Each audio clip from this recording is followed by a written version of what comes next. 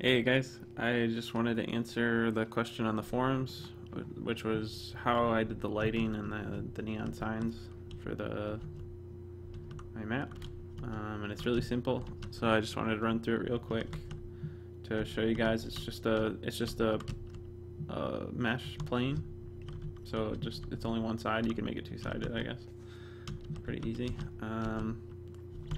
And yeah, so I made the texture in Photoshop. I just, started painting a bunch of junk on there.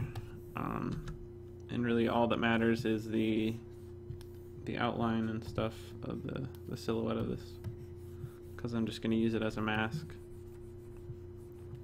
So a bunch of crap like that. And I did this earlier.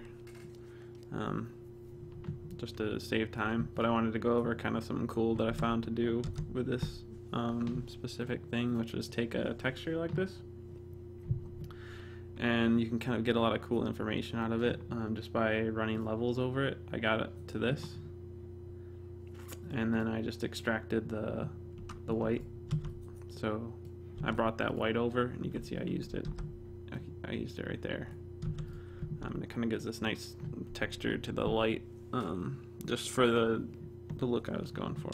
So anyway, so you save that obviously as a GGA, save it, and then you're gonna import it. I already did that, but just drag it over, and then you're gonna go and create your material, and I have mine set up right here. And it's, pretty much as easy as it can get, basically. You have your texture that I just made here, and you're gonna run it to the opacity. This is set to translucent, by the way, and unlit. So that's gonna go to opacity, and then it's gonna run through the multiplier with the color glow, so that way I can change the color into the emissive color. So here you can see, if I go, you can get all the different kinds of colors.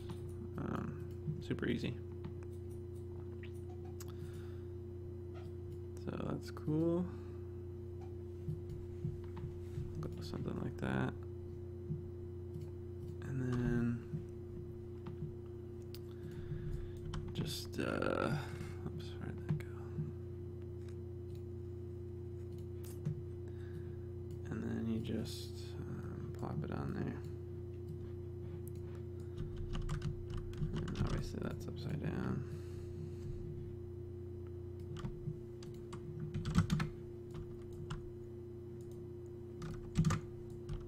So yeah, there you go. I had these instants, so they're all going to be affected, but you get the idea. And then if you want it double-sided, you can just go in and imagine you can just go two-sided.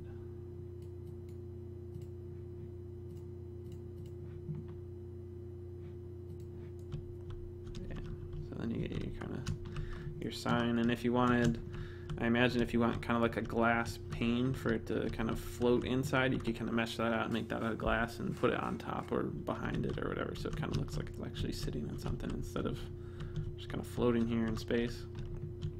And then for the lights, it's just some super simple light that I made the source length a little higher, and